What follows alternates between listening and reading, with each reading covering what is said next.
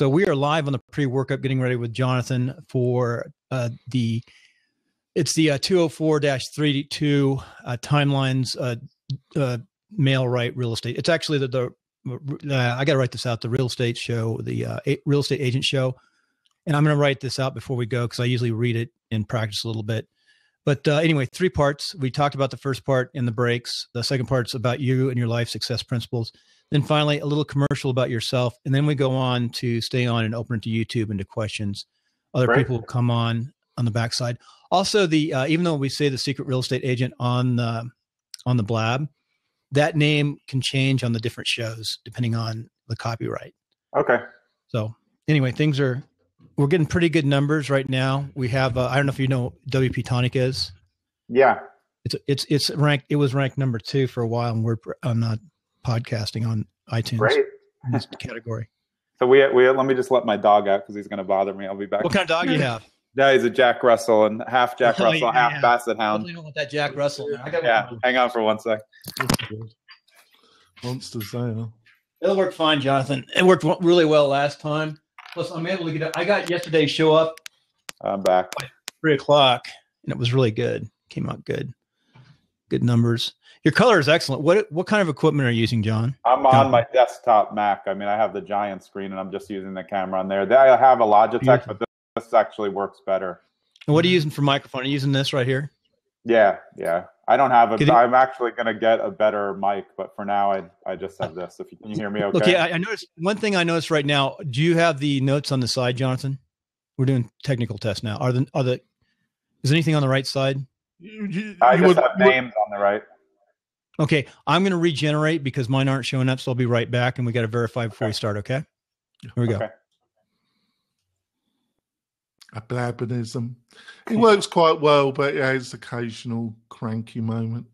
Yeah, so he'll read through the questions and stuff, and I'll just pay attention to you guys. It's really easy. Yeah, it's really very, very easy. I've watched them, and I've done Periscope and stuff, but Periscope is like so fast. I'm always reading the questions and. Yeah. So how long have you been an agent, Jonathan? Well, I've been in real estate my whole life, but I've actually only been an agent since April of 2014. I just had a really quick uptick because I've been doing the other side my whole life, and I was attorney for 10 years. I mean, I still am an attorney. So there were a lot of things that I knew about it that just made it easier for me I've always been technology friendly, which has gotten me where I am with my training and everything. Yeah. My background, about 25 years with real estate brokerage, design, build, construction, 2 subdivisions. Reservist, went off the war and sort of shut down the construction side, 9/11. That's my background. Hey, and I'm in Reno doing something completely different. My wife's still a broker, but I'm not practicing anymore. I'm doing pure technology work. Yeah, I'm very tech friendly. I was really design, build, AutoCAD. We do 3-dimensional drawings and show them to people. We'd customize subdivisions. Oh, cool. Beautiful homes. I wish I could still do that, but I left in 9/11 and I shut down the company, and really the capital lines, I can't get the lines back. I need to build the subdivisions. Right. And I don't want to work that hard. I don't think again. Yeah. But it's really hard to get money now. All our money came from local banks for the most part, other than Wells Fargo. And the local banks don't have the lines anymore. Yeah, no, it's different, much different. Hey, real fast, I just dropped a link in there.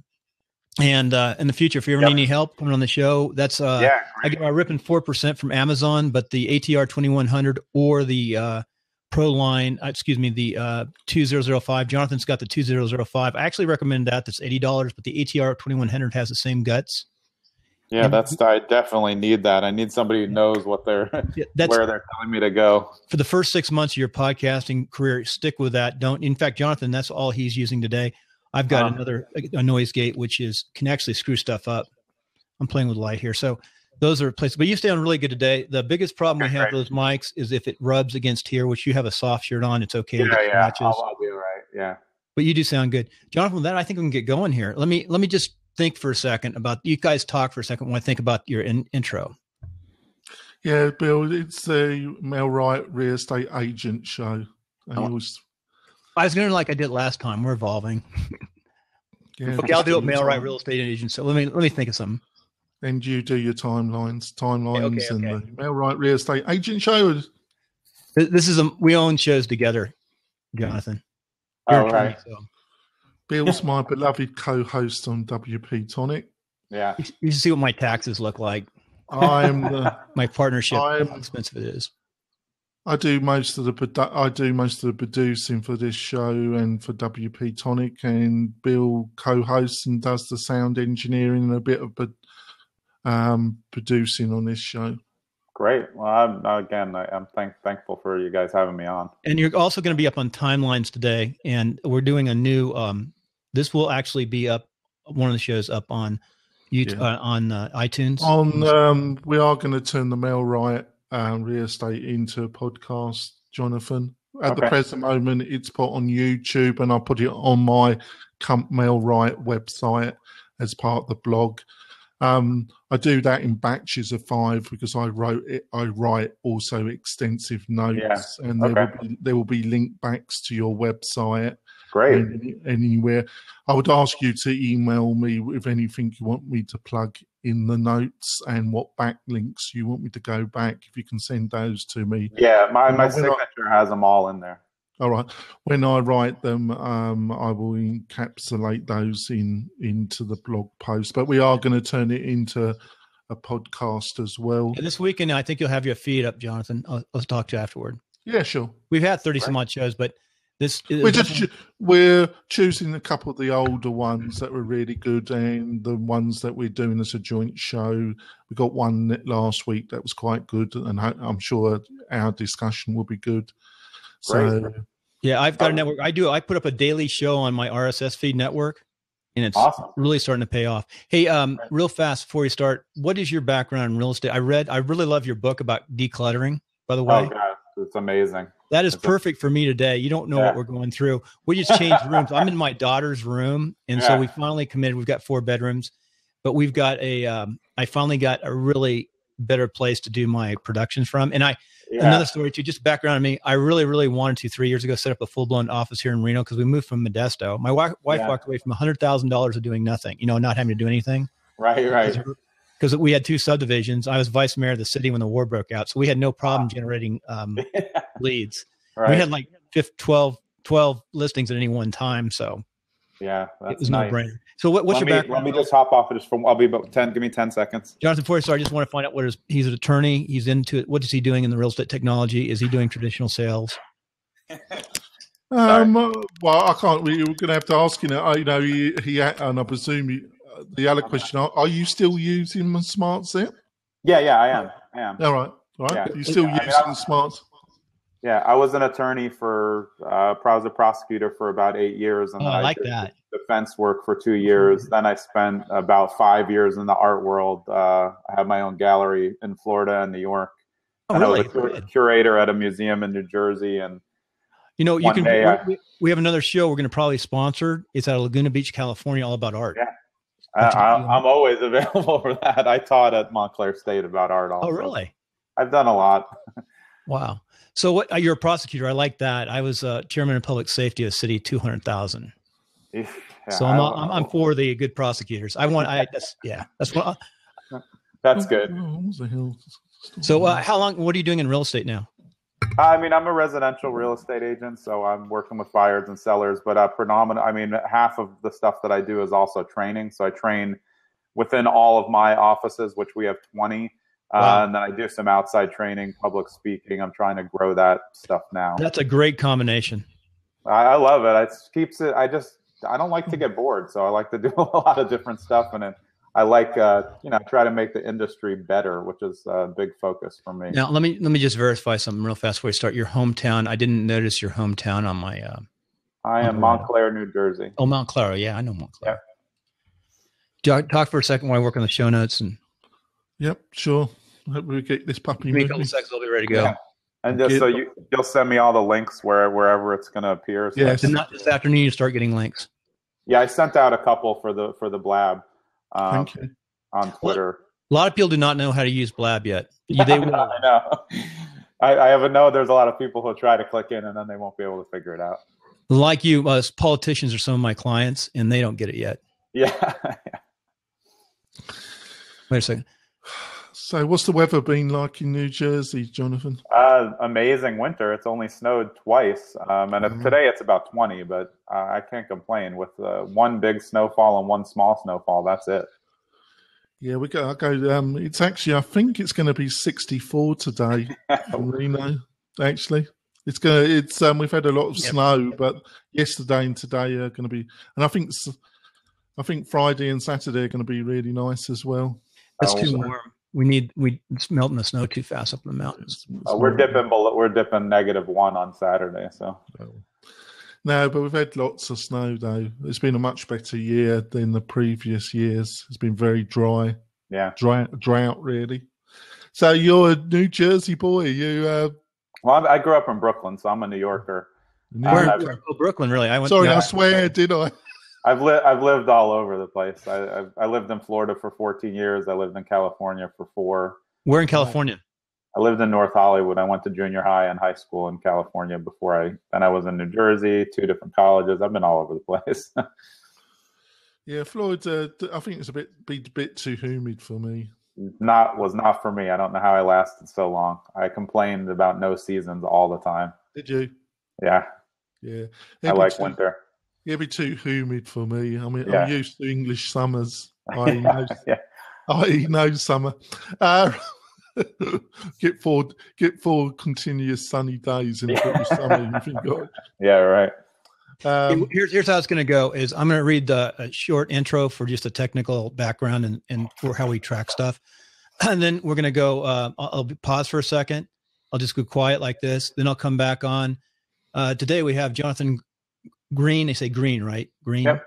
Jonathan Green. Just like the color. Today we had Jonathan Green on with Jonathan Denwood, and we've already introduced the Mailrite Show. Jonathan, take it away. Jonathan will be talking about more of the technical aspects, and then Jonathan needs to ask you about you and your background, and just like you said before, and then we'll talk. I might interject a little bit. Then as we go to a break, the second half, I'll take over, just asking about your life and success principles. That's how you get on the timelines feed, which is another feed. And you have those ones I sent you, right? So you can. Yeah, and then I'll be talking about relationship before sales, time block for work, recover. Now, the second, let me ask you about that. Time block for work, recover your life. Recover your life. Does that all go together? Yeah. It's basically the principles of time blocking. So if you time block your schedule and put your focus on, family and stuff first, you'll be able to. I'll just say time block your work, and you can say the recover for life, because I like to keep it short. Give to get. That's straightforward. An honest answer is always the best answer. Use online to get offline. Ooh, I've never heard that. That's a new one. We'll add some of those too. Yeah. All right. Great. Okay, that's good, Jonathan. Here we go. Couple seconds of silence. I may or may not stop the recording today, but just remind me to keep it going. The magic clock here. We have all this high tech, and we got a 1 o'clock like this, which is a timer. So this keeps us within. And if we can keep it at 25 minutes, those are the best length of shows. If I can tuck it with the commercials, about 25. It really is nice, but we stay on Blab afterward and YouTube, and people will come up in those places. So this is, I meant to check too. How many days have you been on Blab? Me, I think it's like 170. 169 days. Yeah. So you've been on it for a while. I haven't, but I have. I went in when I was doing scoping, and then I was on looking at stuff for a while. I haven't been back for a while. Yeah. And I'm ready to go. So here we go. A couple seconds of silence.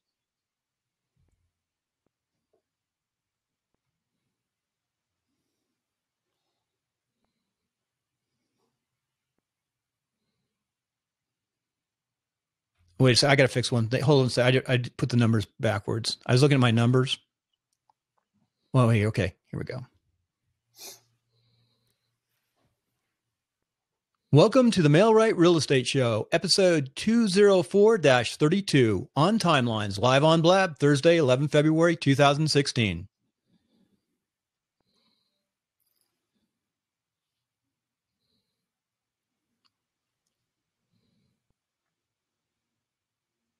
Today on Timelines, we have Jonathan Green from Mount Clair, New Jersey. And Jonathan's going to tell us all about how he applies some of his life principles and what he's learned to apply to his business in real estate, both in coaching, technology, and developing processes to do well in the new and future of real estate. Break for a second. I can modify that, and I probably will go back and modify that and write it out because I do post-production. So what I'm going to say now is, so Jonathan, go ahead and take the show away. Wait, so let me start again. Hey, Jonathan, wait a second. I'm like off today. I need to write this out. I do so many shows. Okay, Jonathan, take it over. Jonathan's providing us the tech side from Go MailRight, and I'm going to provide a little bit of real estate expertise. But Jonathan, take it away. Oh, hi there, Jonathan. I think for this episode, you're going to be Jonathan and I'm going to be John, because it's going to get a bit confusing, isn't it? Absolutely. So you wrote a really great article on Ingman about SmartZip and your experiences. So I'd like to go into that a little bit, but also talk about how you apply it, because you're very experienced in property, but as an active agent, you've been going for a couple of years, how you use technology and how you use it to build your business up. But can we start with SmartZip? And basically, you gave the impression you liked the program, but you're not so keen about some changes that they put forward recently. So would you like to talk about that? Yeah, sure. I mean, so SmartZip, for anybody who doesn't know, it's basically predictive analytics for real estate. It's focused on finding listings, people who are looking to sell their home, and the analytics are phenomenal. It gives you information on people who they determine are most likely to sell in the market that you basically buy into. And at the time that I bought in, it was an exclusive product all around. So every single person who bought in was buying into an exclusive marketplace. You map it out, and that's your marketplace specifically. And right before the new year, before 2016, maybe 2 days before, I was in California and I saw something inside my account that said, in 2016, everything's going non-exclusive for new people coming in. So, for me, it was great. I was going to be able to maintain my exclusivity in my farm area. But when I looked at it, I felt like, because every other part going forward was going to be non-exclusive, that the product just wasn't going to be worth as much to me, because everybody coming in could flood their markets with more materials. So I felt like it was going to get watered down. The product stayed the same, but I was buying into something that was exclusive all over.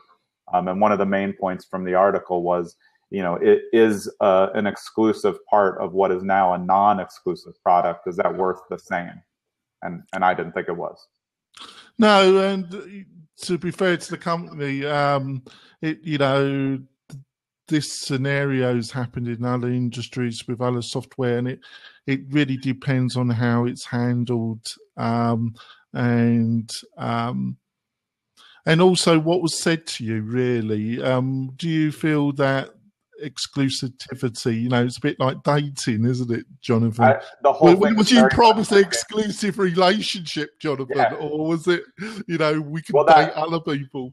That was in it. I mean, that was really the play on in the article on Inman was, what happens when your exclusive partner tells you that they don't want to be exclusive, but you still want to be exclusive. So I still wanted to be in an exclusive relationship, which I was in my little tiny box, but everybody else wasn't. And my exclusive partner was non-exclusive. They were with as many people as they wanted. So that's where my frustration was. But, again, I mean, the company took my criticisms well. They changed a few things based on some things that happened. They extended the deadline so people could fix up their farm areas. And they were very responsive. Every person I talked to there, all the way up to the top, because the CEO commented on my Inman article, they're great. They're running a company. I have no issue with a company going public. My issue was just that that's not what I signed up for. Yeah. But the truth is, I'm still with them because I love the product, and I want to ride out my contract and see what I can do with it. Because the truth is, at the end of the day, for real estate, for your return on investment, if it makes me money, it's a good product. Yeah. If it makes me more money than I'm spending times however much, it's a great product for me, and I have faith in the product either way. So obviously I looked at the product. I haven't tried it out, but I looked at it recently because I have my not at the same price level, not really aimed at what they're really doing, but I have a technology product myself, Jonathan. Right. So can you give some, they have a very extensive menu system. They offer a lot of extras or extra services at different levels. Can you give a brief outline of what you see as their core technologies that you like the most, and give some rough idea about prices and that? Do you mind doing that? Yeah, sure. I mean, the prices are really dependent on how you can spend whatever you want. Your spend is how much of a neighborhood you'll get. So you'll get certain amount of area that you map out on the map for the amount you want to spend. And then inside that is how they use their predictive analytics to really comb through everyone and find out who are your top prospects who are likely to sell. So they take into account things like length of time in the home, their mortgage, and a million factors that algorithms that just run through it. But they present very well, and the goal is to present you with the people most likely to sell. And then through that, they deliver marketing materials that you can kind of carefully craft within your own product, which go from, they can go from postcards, handwritten letters that go to them and give them the opportunity to go to a couple websites where they can check their own price. I find it great. As a homeowner, I always go on the sites, type myself in, see where my value is at, because the truth is, even if you're not ready to sell as a seller, you always want to know where the market's at and what your value is at, because it looks great when you look and your value is a lot higher than when you bought. Oh yeah, that's true. So obviously, I don't want to know precise. It's confidential. But what do you think is what is the reasonable budget with them that an agent would realistic have to spend to get some results, do you feel? I mean, I think with any product, the more you spend, the more likely you are to have success. It's the same thing with Zillow. People say, well, I spent $80 a month on Zillow and I got 3 leads. I mean, that's what happens because there's just not as many impressions available in a neighborhood. So, for me, any product, which includes SmartZip, is the more you pay, the more likely you are to have success. But the more you pay, also the more expectations you have, and they cause you to get angry earlier when you don't. And specifically, not just SmartZip, any of these real estate technologies, a lot of the issues with the consumer is they expect something to happen overnight. And it's not. Just because SmartZip provides this fantastic technology doesn't mean I can just sit in my house, and watch TV. I have to go through all the profiles, look up extra information to get phone numbers, and I need to have a detailed follow-up plan to make sure that when I do get a hit from one of my postcards, I know what to do. And if you don't set up the systems to help yourself react right away, you're going to lose, because the game in any type of real estate technology is response. Your response time is number one priority by far. So if I get a hit and I don't know what to do right away, which is what happens with a lot of people, then I'm spending my money unwisely no matter how much I'm spending. Yeah, so to recap, what I think you're saying is that it's not a magic wand. It takes work, even with the system, but what the system provides is better quality leads than you might get from some other systems. But you have to do the gardening, the sowing, you have to do, you get the lead, or it's not a lead really, it's a strong indication that that individual household might be interested in your services, but then you've got to take over and market to them in an effective and professional way.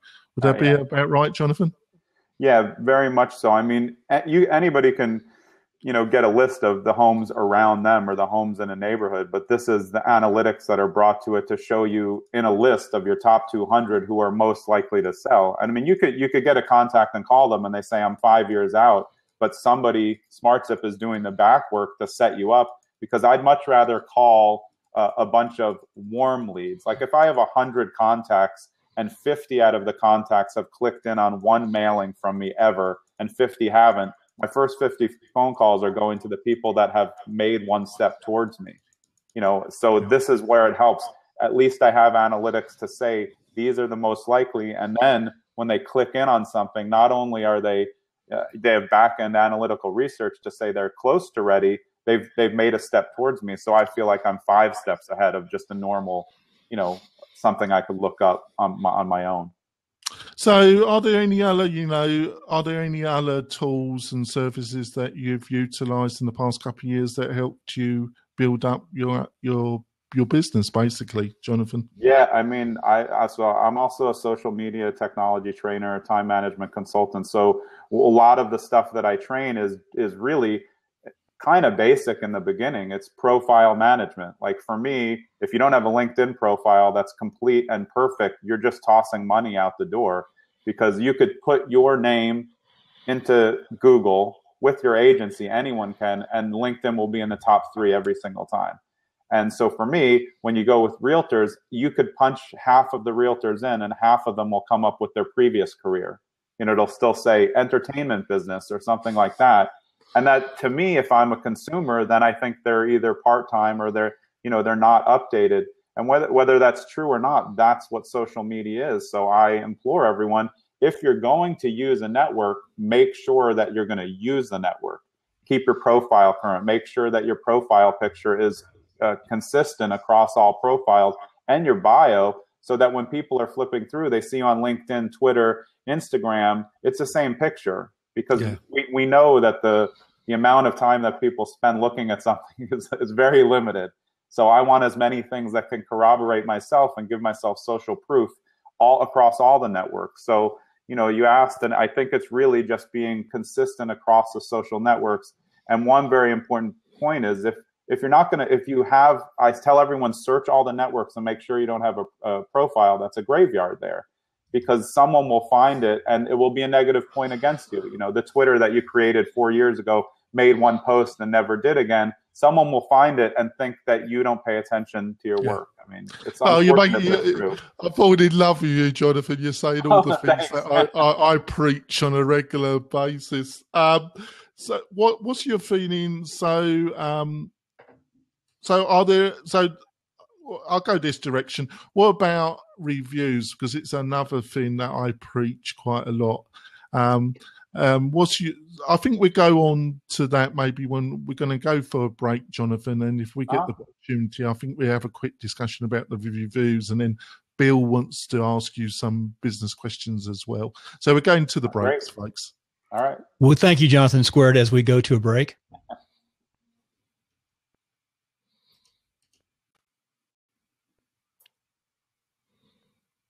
Okay, we're coming in off the break, and Jonathan's got another question he's got to ask before I go to the timelines questions. Go ahead, Jonathan Denwood. Yeah. Or John Denwood. John, we can call ourselves. Right, John. All right, Jonathan. I just want to ask you a quick question, because it's something I preach a lot also, is reviews. Because I just don't think agents realise that you mustn't manipulate them.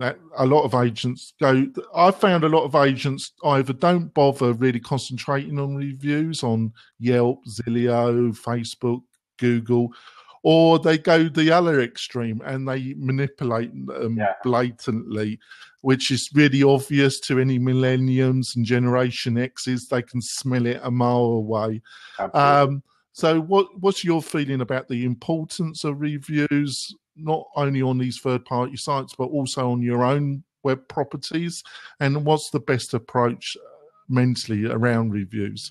Well, I mean, I agree with you 100%. I mean, I think they're, especially moving into really the time of the millennials, this is what they look at. So anybody out there who doesn't think the reviews are important are nuts, because everybody who's coming to the table is coming on Zillow.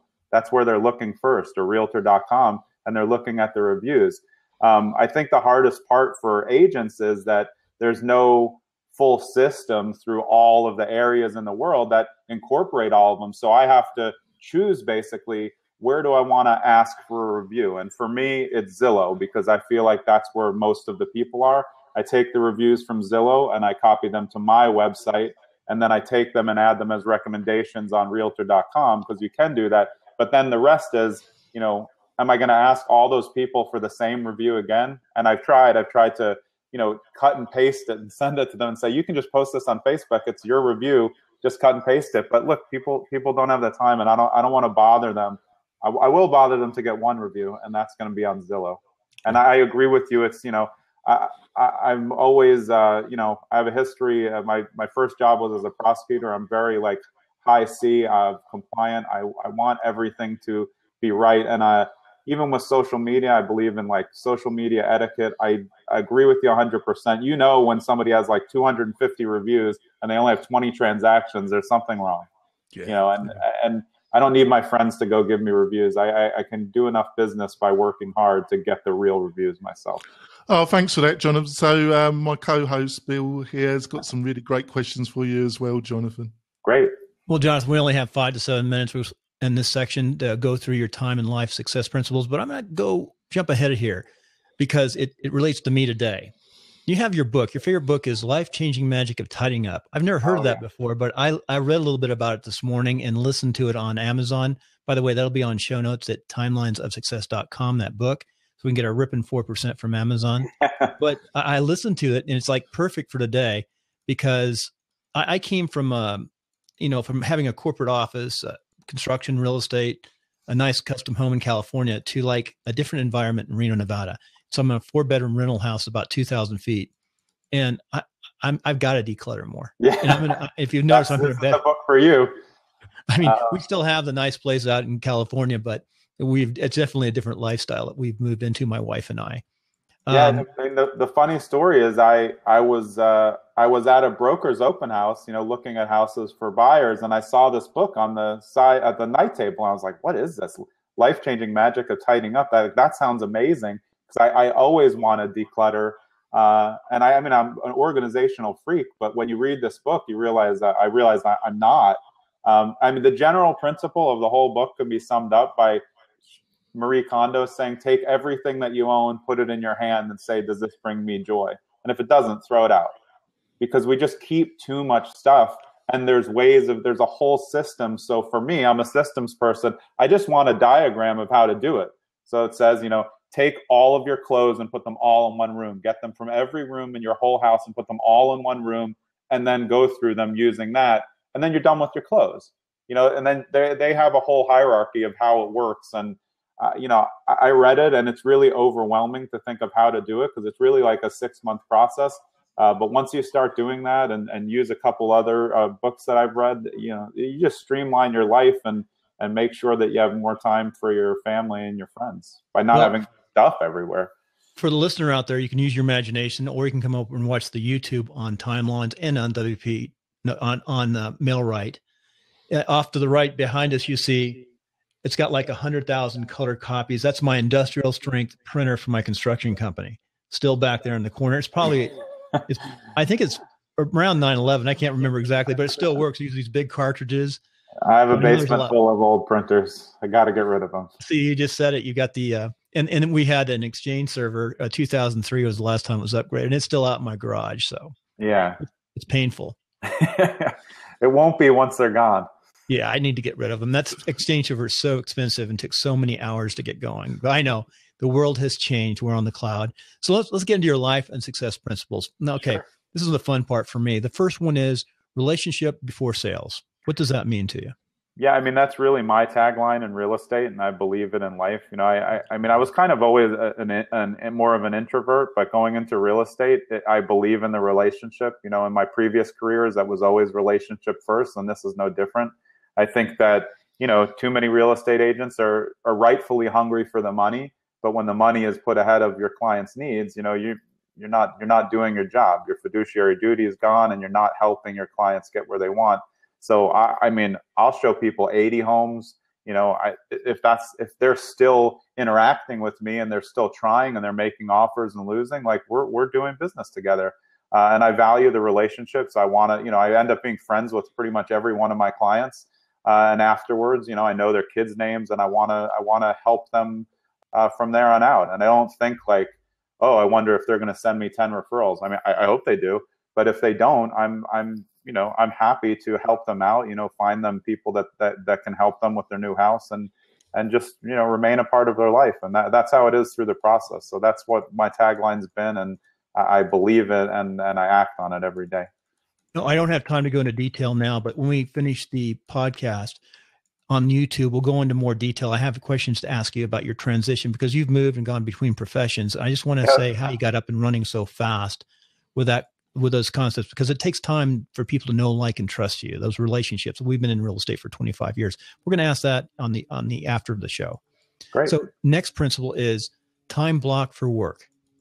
Yep. I mean, I have a training called Time Block for Work, Recover Your Life. And it's basically principle of just time blocking your life, which includes everything. Because if you're busy, like for me, I've got 2 kids, and I'll put the first thing I put on my schedule is all of my kids' after school activities, all of their everything, recitals, everything for the whole year. So it makes sure when somebody asks me, can you do a showing here, that I'm blocking out the things that are most important to me, which are my kids. And once I have a whole schedule, some people think it's crazy to look at a schedule of all these personal things and time with friends, but I'll pre-book times to do showings so that when somebody asks, I can say, well, I have time to show and I have a block already set up. So I literally block everything. And it just helps me stay very, very organized, and it helps me pay attention to my priorities. And I think that's the way you recover your life, because as real estate agents, you get going and going, and then it's like you can't get back to where you were because there's so much business. But if you always stayed with a model that just kept a schedule and you stuck to it, to help yourself prospect and do these things, you're not going to lose anything. And when you have 8 o'clock to 9 o'clock one-on-one time with this child, that you're going to keep that because it's in your schedule. You're not going to schedule anything over it. If you don't write down those family things, you'll just not think of it at the time, and you get a hot lead come in and you say, oh, yeah, sure, I can do a showing. And then I'd rather miss the showing and have an excited child than have a disappointed child and make one showing. My wife always time blocks for her family, for our kids. Always does that. And she'll tell a client that I have an appointment, and the appointment's with our 14-year-old daughter or 15-year-old daughter. That's a lot of my appointments. Yep. We totally understand where you're coming from there. And you have to do it when you're professional, because you can go 24/7 in real estate or in any type of sales. Yeah, absolutely. Very, very good. So give to get is your third principle. Yeah, I mean, it's something that I heard first from Katie Lance, who's a great social media technology person. And it was about LinkedIn. It was really in terms of recommendations, give one to get one. But I really believe in it for everything. If you're not a giver, you're not going to get anything back. For me personally, in my real estate career, I work with 2 charitable organizations. One's called Give Back Homes, and one is New Story Charity. And they build homes for people who can't have homes all over the world. And part of my closing proceeds get donated automatically. And of course, it is part of my marketing, but I believe in them. And I believe, like, if I'm giving out that, then things will come back to me. I mean, it's just general principles. And when it comes to working with other people, you always have to give first. If you're an agent and you're not giving value, you're not going to get back the things that you want from other people. We could go into politics, but that's called a free market system too. Yeah, exactly. It really does work. So on number 4 is an honest answer is always the best answer. Oh yeah, I think I've always been accused of being too honest, and I don't think that's possible. Like for me, I'd rather somebody just tell me straight out, like, I don't want to work with you, instead of having me try to follow up for 6 emails and 7 phone calls and them avoid me. Like, just send me back the email that says, I'm working with another realtor. No problem. I'll take you off my list. So I'm just straightforward. I talk people out of homes that I know, they get really ramped up about it. And then there's something that's very wrong with it, like an underground oil tank, and they just love it. And I have to explain, you can't get this house. I can't make a decision for you, but these are all of the things that could potentially go wrong. And that, in the long run, they always appreciate that, because I don't want the quick buck, like we said, for relationships before sales. It's just about, honesty's tough sometimes, but you have to just, it takes a lot quicker time just to tell somebody the truth than to beat around the bush for 5 minutes. Well, Jonathan, after the show today and the YouTube portion, which will still be live and recorded, remind me to ask you about some of the Napoleon Hill books, because I've got some mixed feelings on those sales techniques. So remind me to ask you about those. And finally, your last point is use online to get offline. That's interesting. Online to offline. Yeah, I mean, we're in a technology-friendly time of the world, and in real estate, we're all using technology to help us with our leads. But the whole point behind all of this technology is I'm not making deals from sitting here on the computer. I need to use the technology to get in touch with people the right way, using social networking etiquette, and then I need to get it offline. So as much time as I spend online, which is a lot with all the social media that I do, it doesn't make any difference unless I'm converting that into meetings and appointments and talking to people and going back to number one, relationships before sales. You can't have a relationship, the real relationship, until you get offline. Tremendous amount of information, what you just put in, because Jonathan and I talk about this. Jonathan is from the tech side. I'm from the real estate side. We sort of blent over the last couple of years, and I think he understands so much more. And I'm trying to understand more about, I've always been into tech because of design, build, construction, but different kind of tech. Yeah. Hey, with that, we're going to go to a break. Jonathan Denwood is going to come back, and you're going to give your commercial about how we can get a hold of you, how the listener can get a hold of you. And you also give talks and speeches, but I think you're in Nashville for that, for real estate agents across the country, FYI, because we interview a lot of folks. So, and Jonathan knows that I normally don't say what I just said. And we'll talk about that after the show too. So with that, let's go to a break.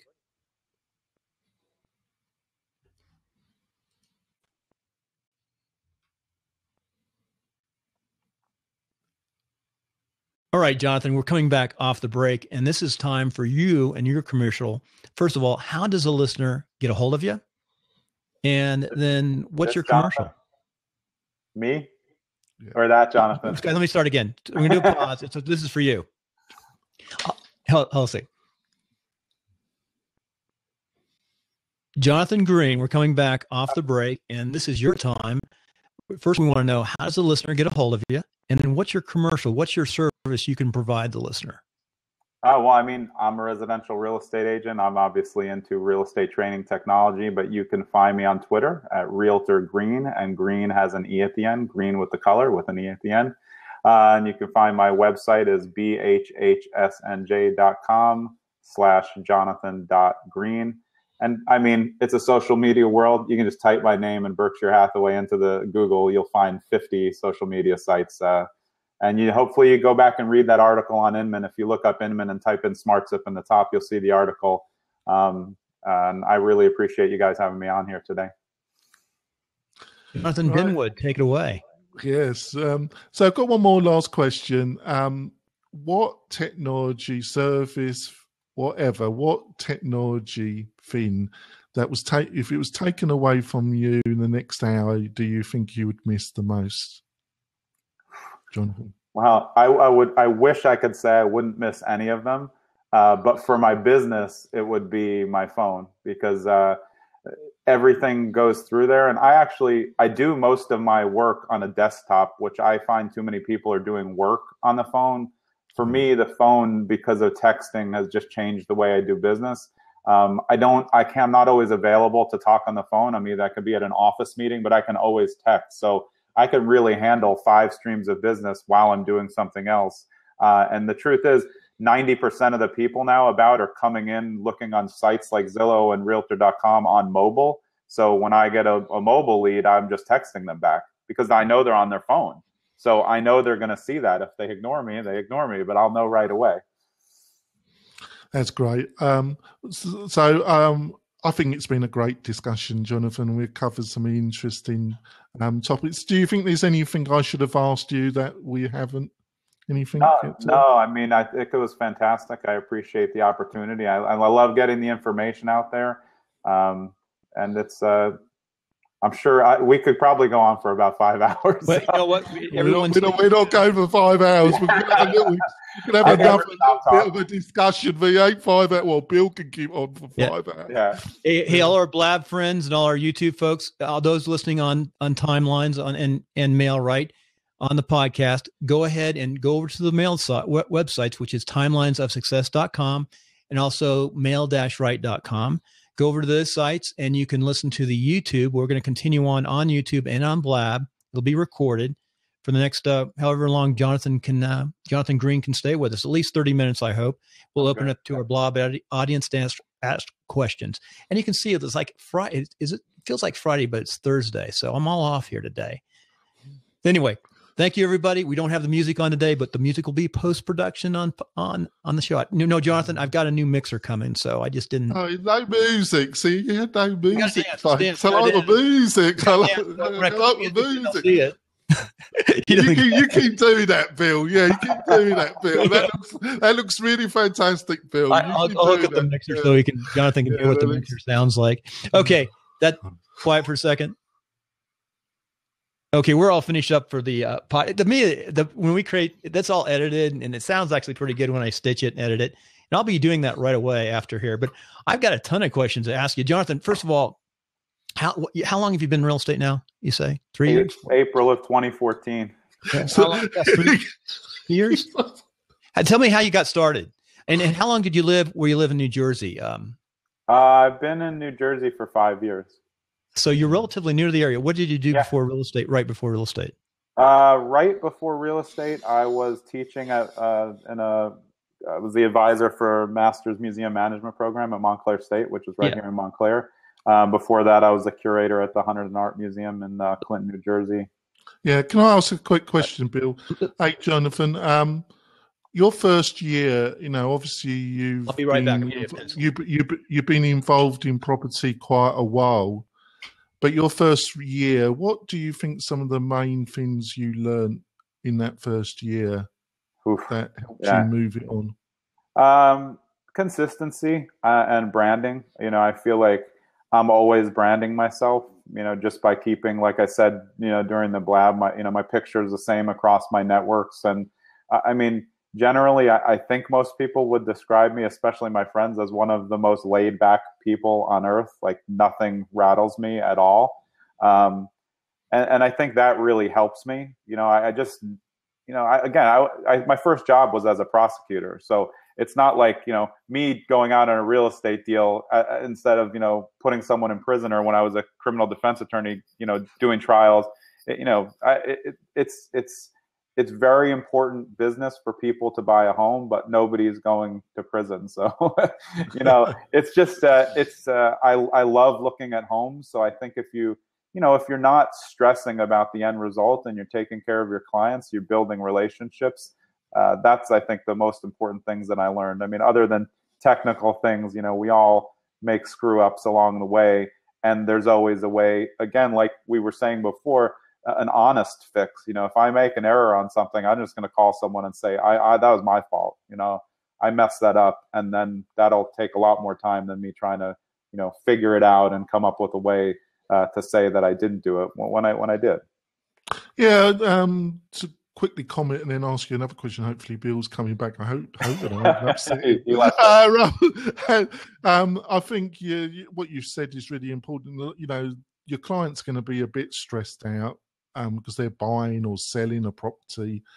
They don't need an agent that adds to the drama, really, do they? Yeah, they need somebody that the opposite makes, has got a business head about it, not actually makes the situation can be a volatile situation, even more volatile. Yeah, no, that's a great point.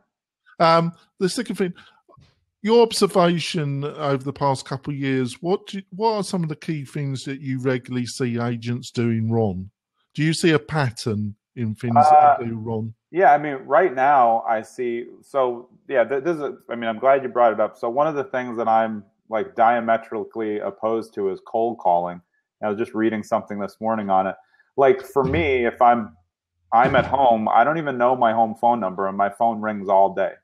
I never answer it because I don't like to get cold called. So for me, I understand that cold calling was really an old school real estate principle. And there's parts of it that can work well. But the thing that I do is I use technology to get someone to take one step towards me. And then that's a warm call. So even if I've never met them, if they've already either looked at my website or used one of these materials from SmartZip that I sent out, or they send me something on Zillow, they're already one step towards me. And that's the leads that I like. I'm not going to pick up the phone and call someone who I have no data on. And it doesn't make sense for me to use systems to find people's phone numbers that don't want me to find them. Like, it's just invasive to me. So I may be against the grain, but I'm still going with it. And I especially believe that with the way, millennial culture is, a lot of them don't even have home phones. So, it just seems silly. Like, I can't answer my phone at home after 5 o'clock. I'm busy with my kids. And again, like I said, I don't even know the phone number. So I never answer it because I don't know who's calling me. So what about open houses? When you started, did you do any open houses, or did you avoid that as well? No, I did as many as I could.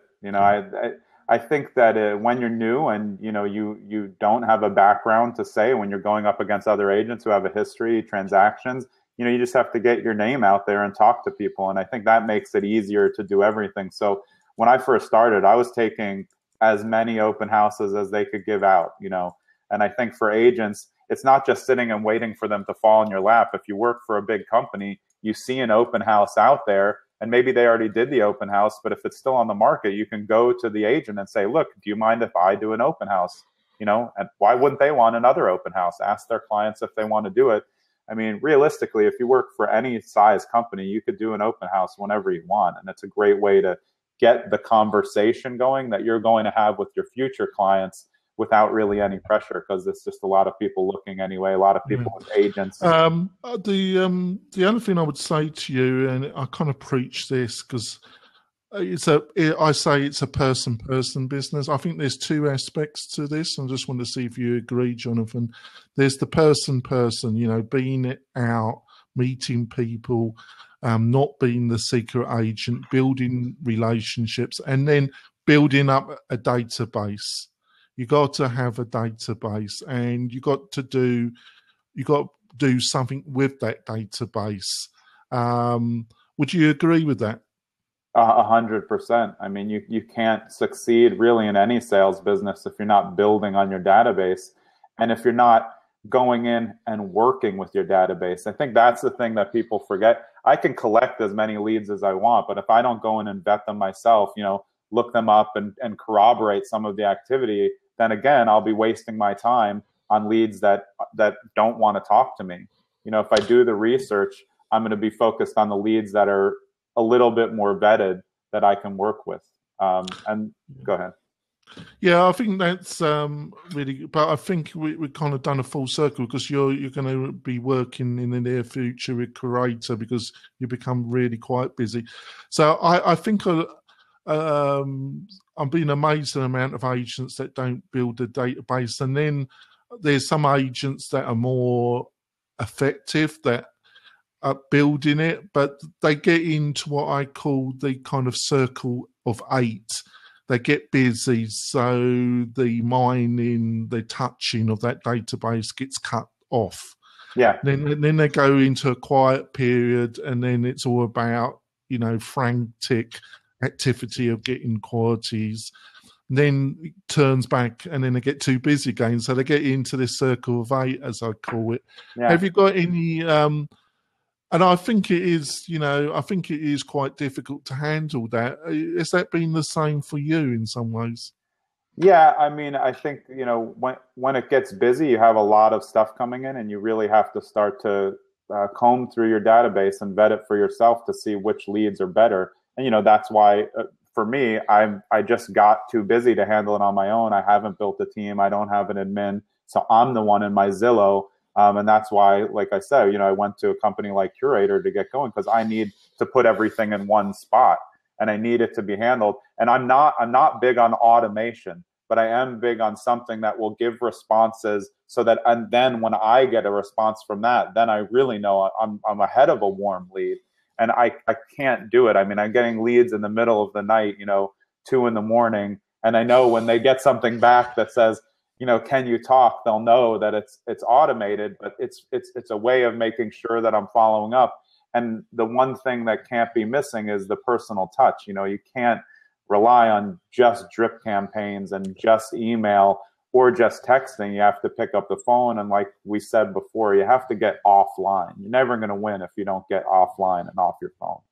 No, I think it's a mixture of keeping yourself in front of your biggest referral, which are people that I call it, if they can recognize your face, there's somebody that have done something. They either somebody's heard about you or you've spoken to them. If they can recognize you, they're a person that maybe should be in your database, and you've got to be touching those people in a non-abrasive way, and you've got to treat people like that in a different way to people that are directly in the market right now. And there's just a different strategies and different, but getting a referral is always going to be better than even at somebody that's interested in the market, that's gone to one of your web properties and done that first step, as you said. A referral from somebody that knows you, trusts you, has done some business, knows something about you, is always going to be more powerful. Would you agree with that, Jonathan? Yeah, 100%. I think that those are the contacts that are warm and become close. Those aren't the contacts that are going on the drip campaigns. I only use drip campaigns to try to resuscitate online leads that are possibly dead, because online leads, they could be 18 to 24 months out. So I don't feel like I don't want to be invasive to anyone. I don't want to bother anyone. They can always opt out. But when I'm thinking of drip campaigns, once I get a response, I take them off a drip campaign right away, because all it is to see when they're going to respond and if they are. And if not, I don't mind sending the email saying, do you want to stay on the list? Would you like to unsubscribe? I'll be aggressive and send a video like, if you want to opt out, just reply to this and tell me opt out. I'll take you off of all of my systems, because the truth is, I don't need 100 extra people in my database who don't want to talk to me, but they never told me, like we were saying before with the relationships. I'd rather everybody just say, never contact me again. Like that, thank you. That will prevent me from bothering anyone. I don't want to. It's nothing worse than chasing a date that's not really interested, is there? Terrible. Go on, Bill. Got any questions, Bill? I ran out. I had to have my coffee.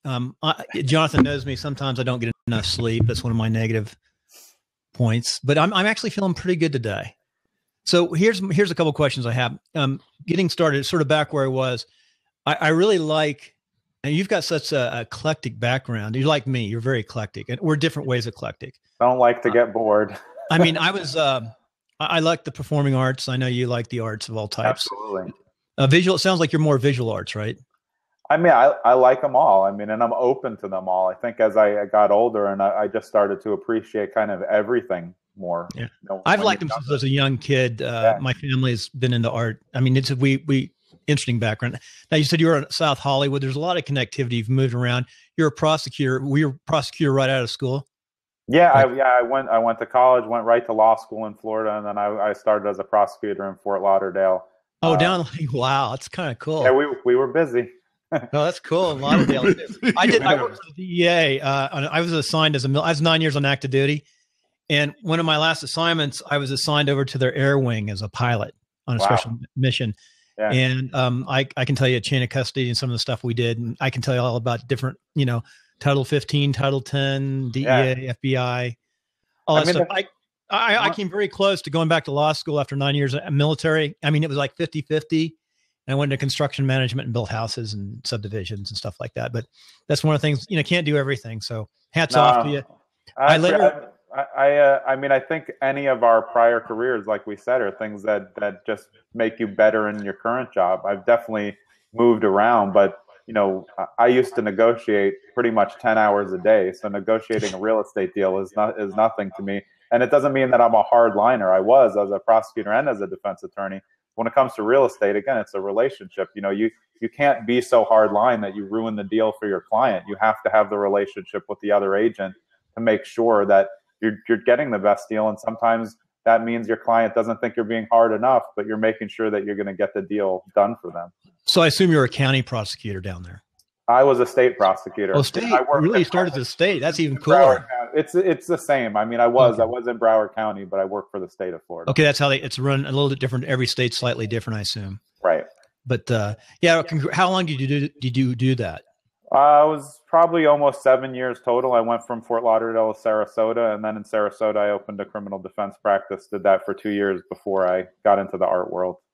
Really? So you, as an attorney, you're sort of representing them in the art world. Tell us a little bit more about your art world background. How does that bring? Yeah. So I just transitioned out of it. I was my kids were little, and I didn't want to be doing criminal work on either side and bringing that negativity home. It was just too much for me. Yeah. So at the time. Got into this building in an artist colony in Sarasota, and started off as a half boutique, half art gallery. I can tell you honestly, I didn't have a clue what I was doing, but it was so much fun. And I got so obsessed with artists and art that it grew into just a regular gallery. And then that gallery moved into a couple spaces in Sarasota. And then that gallery eventually moved to New York City on the Lower East Side for 1 year. I just happened to pick 2008 as the year of the move. So right as I was doing construction on my space on Clinton Street, right across from Clinton Street Baking Company, the market was crashing. So that sounds painful. That sounds really painful. It was a really long year, but it was a lot of fun. And visual arts are amazing in all ways. The art world in itself I'm not a fan of, but I love art. What kind of art do you like? I love contemporary, every kind: painting, drawing, video, photography, sculpture. Anything that makes me react, I can have a visceral reaction to, I love. And that's the best thing about art. You could bring 5 people in to see what you got going there. You can bring 5 people in and look at the same piece. They'll have a different visceral reaction to it every time. This is my 13-year-old daughter's bedroom, but those pictures up there are left over. She drove those probably between 10 and 12.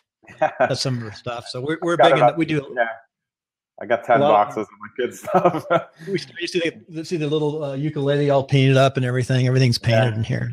And her room is multicolor over the next room over. Yeah. But that's really good. It's good to know. So you came into real estate. This is where we get going. You out of New York. You did a transition. What did you do between the art gallery and what you're doing today? Because there's a gap there. Yeah, I worked, and when I lived in Brooklyn, I worked for a company called Collectrium, which is an art technology hybrid that was at the time focused on collection management, but then kind of morphed into an iPhone app that you use at art fairs that will help you, guide you through the fair. And they're still active. It's a great company. I was teaching at Montclair State and was the advisor to their museum management program for 3 years. I taught in the undergraduate and graduate, a few different art classes. I taught an art and law class, which was great because it combined my 2 histories. And then I decided to get into real estate, and probably 5 seconds after I decided and was excited about it, my sister called me and she said, "Why didn't you do this 10 years ago? You're gonna do great at this." And I said, "I just wouldn't have been ready. Like, the time wasn't right."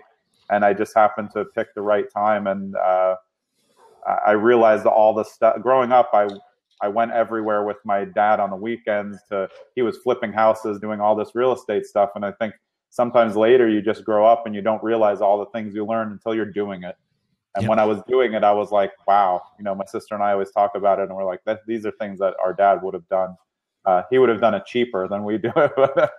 But, I had, Jonathan, one thing. I had a design build construction. War came along. I stayed as a reservist. I was a pilot. I was also a civil engineer for the Air National Guard. And when the war broke out, I was activated that day. So that was sort of the end of our design build construction. Right. But what we did was, when I'd come back, I just helped my wife with real estate. And I realized, gosh, I'm making so much more money now just focusing in on real estate and not build, which I love to design and build stuff. But that was such a rat race, the hours were, I have 7 o'clock in the morning, I'm on the job site. Often till 2 o'clock in the morning, I'm doing my backside design engineering, at night when it's quiet. And I'm taking a nap like at 3 o'clock because I was just running ragged. Plus I was vice mayor of a city of 200,000. Sounds busy. I mean, and chairman of public safety. I love chairman of public safety. But everything I did at that time frame in my life, I loved being chairman of public safety. I like being around the police officers. Yeah. And I had we had a deputy city manager who was a former chief of police down in Florida somewhere, who'd come up and work with me. And that was my favorite thing to do. But that said, when I got back out, I realized if I focused into real estate, we made a lot of money. Now unfortunately, I was activated again. Unfortunately, whatever. And I decided to finish up my active duty. So in 2008, when you were doing that gallery, I was in Afghanistan that year. Oh, yeah. So anyway, I want to talk about this. Transitioning out, you got a fast start. What were your first 6 months like in real estate? Jonathan may have asked you that, but what did you do to really get up and running? What we used to do, what I found out made a lot of money. We had the inside spread of the Realtor magazine, both sides. We had a small real estate office, which used to be 19. I traded it down to about 12. I broke them into 3 teams. I used an Exchange server. I assigned them. We were doing stuff you do now in the cloud with my Exchange server. But what we did do, what we're not doing now, we did a lot of direct mail, and we had our own. We had mail in house. I didn't contract out my mail because my design build construction had a draftsman, and he ran the real estate and the my design company did the marketing. So I mean, we did all that in house. But my question is, it's changing so much now. How did you get going? What did you do? I mean, did you make a list? I mean, I ask a couple other things too to think about. Did you go traditionally for sale by owners and expireds? No, not at all. Really? Although my first listing was, I had sent a postcard. I literally sent like 3 to 10 postcards to expired. And my first listing, somebody responded because it was just a handwritten card. And I said what I didn't say anything that wasn't true. They had a bad run the first time. But for me, I think the most important thing was the first 4 months that I was in real estate, I had a mentor who was my friend who sold me my house, and we're still great friends. And she was sending me a lot of her leads online that she couldn't keep up with. So I didn't need to pay for those right away. I just gave a percentage if I closed them. And I really surveyed what was there. And at the time, I was just building my social profiles, and I wasn't too concerned with overpaying in the beginning. I wanted to see what everybody else was using, and I would try out a couple things. But the truth is, if you go in too big, you get locked in with something like Zillow. You're locked in for a year. You don't even know what you're doing, and you waste 6 months. Yeah. So I waited until I understood, what the technology was going to do for me, and then I tried it. And some of them fail. I occasionally speak at in new realtor classes before they're licensed, and the first thing they ask is like, how much money do you need? And when I said you need to have at least a stockpile of like $5,000 minimum just in the bank, because how do you think business, you don't just sit there and go like this and wait for the business to come out of the clouds. Like, you have to go get it. And that means not just paying your dues. You have to figure out some way of marketing. And I did some postcards, but I think in the beginning they were really like kind of untargeted. I was targeting just around my own home without really any real directive. And as I got into the market and started to understand it more, then I really knew what to do. So I think, taking it slow, too many people come in and they're like, I have to make money. I'm like, you're not making money right away. First of all, you're at least 60 days out on a closing. So even if you get lucky, you're still waiting. So you have to, have some leeway to figure out what you're going to do, and enough sense to kind of wait it out and see what everyone else is doing, build relationships, go to broker open houses. That was huge for me. I would go to, 10 on Thursday, 10 on Friday, just to see what's on the market, talk to the other realtors who didn't know me. And I felt like I developed, 6 months of relationships quickly by just being out there and being a part of the community. And that's how I've stayed. I do a lot of stuff for the local board here, and I have I have good friends at all the agencies in town, I think. Yeah. So first of all, that first 6 months, you were kind of trying to learn the land, the landscape, what might work for your particular style, and you had your friend giving you so many leads that she couldn't cope with, and you were doing a split. So after that 6 months, what was the first kind of process, either software, online, that you actually bought in that you found reasonably effective that was generating leads for you, Jonathan? Well, I mean, as realtors, we all go both ways. I've been very successful with Zillow because I take it with a grain of salt. Not the leads are not all great, but what system is going to feed you all great leads? You have to imagine what they're doing. If you get a lead at 2:30 in the morning, it's probably not that great because people are looking. That's what the site's for. But for me, I was seeing the leads that were coming in that my friend was giving me. So I bought in on some leads on Zillow early, and I was getting a return because I respond right away. I give them value. Too many people think, oh, well, the leads come in and I can just hang out for a couple hours. I know the statistics are so if you respond within 5 minutes, you're 100 times more likely to move forward with that lead than if you respond in an hour. So, sometimes it's a race because 3 or 4 of you get the lead at the same time. And I just try to not just get back to them first, but to provide some value and literally no pressure. I don't want to pressure anyone into it. And SmartZip was one of the first things that I was involved in too, because my friend had it. And again, she was too busy. So I started managing that. And I was like, whoa, this is cool, because, for a new agent, it's not that easy to get listings. So something like SmartZip is a great way to have access to potential sellers. And if you're doing hard work for a listing, that's going to be more profitable than doing hard work for buyers long term. Yeah. What SmartZip cost you? And that's the first thing you really used, right? Again, like I said, you can spend whatever you want. The amount that you spend, it just defines how many homes are in your neighborhood.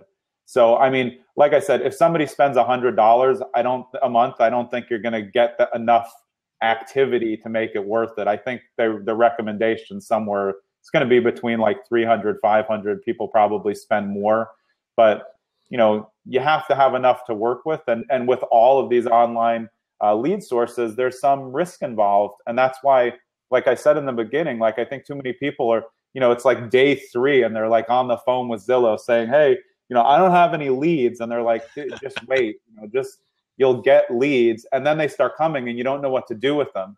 So if you don't have this processes set up, they're in what I call hunting mode. Yeah, a lot of this is farming, folks. You lay the seeds down and you go wait for the crop to come up, folks. Yeah, you need it to rain. So yeah, that's really interesting. So I think I put it like this. Also, when I'm talking to agents, I say, I don't think it's a great idea relying on just one resource. I think you rely on a resource to get going. If you're putting $1 in, you're getting $2 back. It's great, isn't it? Yeah, right. But it's giving you the time to sow. And what I mean by that is, like, if you've got somebody in your office who's too busy and you can do a split and they're giving you some of the leads, that's even greater, isn't it? Yeah. It's a win-win, isn't it? But this is buying you time to be building up your own database. And I think, I call it a third. I think if you've got 3 active methodologies that give you quality leads, that's the best long-term situation, because you're not just relying on one resource to provide 80-90% of your leads. And I think that's a dangerous place. What do you think? Absolutely. Yeah, I agree with you. And I think that, even if you don't want to spend money, there's things you can do, get out and ask people to do open houses, or use meetup.com. If you go on Meetup, there's like 100 real estate groups. Just go and make contacts. It's not that hard to make contacts, but you just can't be over aggressive about it. But I think that if you're an agent who's not social within your own office, you cannot succeed as a new person. You have to find a mentor and people who are willing to say, do you want to do this open house? Because if you're not like developing good relationships within your office and you ask someone to do an open house and they don't even know you, they're going to say no, because it's their seller, their listing. They don't want to trust you with that. But if you've developed relationships, I in the beginning, I developed a lot of relationships. I did things for people without asking for money. If they needed something covered, I would cover it. And then I was doing a lot of open houses. Sometimes I'd get asked for a few on one weekend, because I knew I would handle the open house well. And I would make sure that they got the leads if someone were coming in looking for them. And I only took the leads that had no agents, and no reference for anybody else. That's great. That's really good. I've got to apologize, Jonathan. I've got to leave now because I've got an appointment. Jonathan, I would like to stay on a few more minutes. Yeah. Okay, I'm understanding why. Yeah, if you don't mind, Jonathan. Yeah, I'll leave that to Jonathan. But I'll be getting in contact with you, Jonathan. I think we've covered some fantastic stuff. And Bill's, he's got years of experience. His wife is excellent. She's got the same kind of feel that you have, that she's there to serve people rather than... Yeah. And I think people can sense that, can't they, Jonathan? If you're just obviously you've got to make a good living and you're there for the business.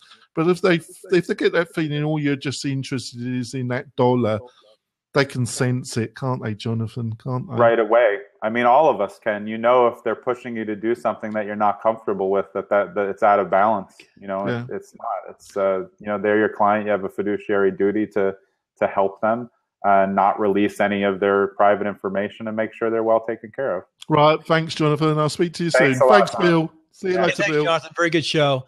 Hey, also, this will be up today, and this will be up as soon as we're done with the show here. I'll go into editing. It actually, for a 30-minute show, it takes me minimum hour and a half to edit, 30 minutes to prep, in whatever time the show takes. One of my addiction is on this blab is what we're doing right now. I talk, instead of getting to work, we're talking. So I block 4.5 hours a day for what we're doing right now. But it's an amazing source to learn at what we're doing. Yeah. I'm really impressed with your background and how fast you've moved now. Thanks. You're going on, what was that new product? You're going on you're changing products, right? Well, yeah, I mean, I'm starting to use a company called Curator, which is Curaytor. Yeah, one of my wife's friends, Jimmy Mackin. Curator. I'm a big proponent of Facebook ads, but they do it 100 times better than I do. That's very expensive. Curator is like $1,500 to start, isn't it? Yeah, it's expensive. I mean, the thing is, when I started looking at it when I was new, I'm looking at a price per month, and I'm like, I can't do that because I don't have enough business for it to even work with. But then when you look and work with all these other products, and somebody tells you, we're going to flat out charge you this much, but it's going to be worth it. And you can look at the testimonials of agents that I know who use it and the results. And it's just I need something to make my life easier. I mean, I'm in real estate, so I can pick up my kids at school and I can set my own schedule. But once you get really busy, and like I said, I don't have an admin or a buyer's agent at all yet. I need something that's one system. I'm in Zillow, and then I'm in my CRM, and then I'm in SmartZip, and I'm in BombBomb. I'm in all of these things, and I want something that's really centrally located where I don't have to spend my own time doing all of the activity. I need somebody else to help. I see a question from Alicia. I'm in Montclair, New Jersey. Yeah, Montclair, New Jersey. You can come on if you want to. Essex County. Yeah. So where are you located? What's nice, we'll find, where are you from? I'm originally from Brooklyn. But right. No, I saw that, Brooklyn. I'm seeing Alicia. Oh, yeah. Alicia Coach, Real Estate Networking, Personal Growth. I'm just pulling up Alicia's back. What's really nice is you can pull up the blab and find out what area. Oh, Phoenix, Arizona. Yeah, Phoenix is a great area for real estate. I haven't even been reading over here. Somebody said I sound like Troy Aikman. I wish I had that commercial that he has. He has yeah, it was. I play basketball, but not football. Alicia, did I say that right? You're from Arizona. Hey, you speak really well with your background. Hi, Alicia, from Arizona. Hi, guys. Hi. Your sound isn't coming in. We'll fix that, okay? So we're not listening to you. I hear it now. Go ahead, Alicia. Sound check. Can you hear me? Loud and clear. Awesome. This is my first time ever calling into a lab. So. Oh, congratulations. We do a lot of first timers. Well, yeah, I'm in Arizona, and I work with a mortgage company, and I do a lot of coaching and training for the loan originators and the realtors here in the Phoenix area. And I also work with some people in Nebraska as well. So I have a team out there and some people in California. What mortgage company, if you don't mind? You work for a mortgage company? Yeah, the company I work for is People's Mortgage Company. And then I also do some coaching on the side as well. But a big part of my role at People's Mortgage is to coach the realtors and loan originators. The thought is if I can help realtors grow their business, obviously in turn they're going to refer their buyers back to us. So that's a great idea for a mortgage company. I don't hear that very often, but coaching as opposed to just going out and sitting in an open house with somebody, right? Starting being the professional and learning about the systems. It looks like a pretty good sized company, People's Mortgage Company. Yeah. So and it is different. There's not really many mortgage companies out there providing a role like I have. So it helps our loan originators get to focus more on the loans if I help bring more business in, so they're not out looking for business so much. And it obviously helps the local realtors. I add value to their business rather than, especially with all the RESPA rules and things come cracking down where, it's not so much anymore about who has the biggest pockets. I've got an attorney and I've got you and my wife. I wish she was on right now. You could listen to her. First of all, my background, my wife, this is very frustrating. We left we wanted to escape Modesto. I was there because I was a reservist out of Moffett Field, and my first jobs were building houses in Central Valley. Ended up in Central Valley, commuting to Moffett for the reserve. And we sort of stuck in Modesto, which is the hub of the agribusiness. And unfortunately, I ran for city council and I won in the middle of when my design build company is doing amazingly well. And it was a struggle between being a council member, design build construction. My wife was running a real estate and a mortgage company. So we were busy. And then my wife, after we were pretty successful, decided to have 2 more kids, which she did real well, but it forced us into teams and delegating out and growing. And then 9/11 hit. So we have a broad background in all of these areas. But we know I'm having a huge challenge right now is I went back in the military for 5 years on a special program, which I loved. But when I got out, I said, you know what? I want to get out of the city. Everyone knows me and I love the people. And the city is mixed match. We have a pretty hardcore, it's a hard city. It's a Stockton, Central Valley is a tough town. And I just want to get out to the Sierras, live in the mountains. And so I've done that. But what's really frustrating is how much work it's been for my wife to reestablish in real estate. I mean, literally walked away from $100,000 of commission. So she's like 50 and she's having to start over. And yet she's CRS, GRI, coming to new. It's tough to move a market. But I mean, I think a lot of the stuff that we talked about today makes it easier long term. If you've built a social networking brand, you've built your site, you take it with you. You know, most of the time you take your social profiles with you. And then when you have social proof like reviews, they're coming with you. So here's a problem. When I'm back in the military, though, we were very sophisticated up to about 2007. I went back in 2007, and before the crash, we survived the crash. By the way, I was really happy with how we prepared for the downsizing. And I came back off of Christmas break and about killed me when my wife wanted to shut down the real estate company because she was so concerned. There's absolutely no reason to do that. If you know how much the TI costs and the building and the leases and everything and the phone systems, and it just killed me. And we did the TIs. My company did the TIs. So I mean, I work for somebody else. And she didn't want to spend $100,000 to reestablish an office here, and she still has a little office over there. And anyway, my wife is not she's really good with people and clients and loves people and loves real estate, but she's not a good manager in a real estate. I mean, she's a broker, but not. I got to watch what I say. She doesn't like to take the responsibility. No. A better way to say is she's so concerned. She doesn't like the responsibility of management. And she likes to do a lot of stuff herself, the process. I mean, we had a processor. I had a team around her, and we had 2 other teams. So I'm a big believer in teams. So we focused at 3 small teams that made, she was carrying 12, 14 listings at different times. So you make good money when you have that many listings, but you can't do it all yourself. But anyway, she's having a hard time reestablishing over here. She's a broker in both states, and she started a little real estate company initially, and she finally joined another brokerage here. But how does she reestablish? How do I get her going? Also, she has me. And I think there's a little bit there because, I've been the guy in the town who was known, and she wants to do it herself. So it's really, really a unique situation, and she's well liked. Well, I think Jonathan mentioned earlier about social networks. If it were me, I would have her ask people from her social network from, where you were in California, who they know where you are now, and have her ask them to give her introductions, start it through the social networks, move that to private messaging, and then set up face-to-face appointments.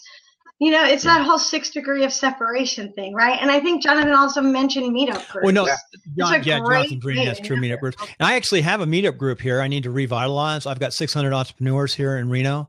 And what I found is most of them were the MLM drawn people for the most part. I still have that. And I have a WordPress group of 120 in Reno. I mean, when you're new to a market, everybody is a possibility. You just, got to get out there. And if you can get out there, but then you have all the social proof sitting behind you on the internet, then when they go to look at your card, the worst thing for a realtor ever is to give somebody a card with a website that they haven't done any work to. Like, that's just makes no sense to me. Like, why didn't you work on your website? The first thing that everyone does when they get a business card is they go click on the website because they're not going to call you. They're going to look and see the website. And if the website's not, up to date, current, and interesting, they're never going to call you. The card goes right in the garbage. Click it and check out our blog real fast. Now I've tried to get her to blog. It's like, she's not a blogger. So I've tried to help her with blogging. It's kind of really interesting. She went to school. She's from Beverly, Mass. Went to school in Salem State. I met her when I was 19. Nice. I mean, I went to school in Massachusetts. So, I did too for a little while. She's a hockey player. Her brothers are all hockey players. I graduated from Westchester. Oh, Westchester, yeah. But what I think it is too is it's like two separate families. I mean, we've been married 30 some odd years. We have a 29-year-old and a 13 and a 15, and she loves gymnastics. She was in New York City last week. Our 13-year-old won the Manhattan Classic for level awesome. 13 to 16, level 8. So, nice. So anyway, I mean, it's just really frustrating. I'm trying to figure out. I'm a team believer. I was going to set up an office with just a small office with 2 Macs and try to hire. I wanted her to hire local agents because we really don't know a lot of people here, even though I've made contact. And it can't be me. It's got to be her making that personal contact, unless I want to do real estate. What I did when we did real well after 2004, I got off active duty. I would go out and just focusing on listings and mostly farmland, ag land, building sites in Central Valley. And then I would list it, and then I'd turn it over to the team. I wouldn't do anything else than list every day.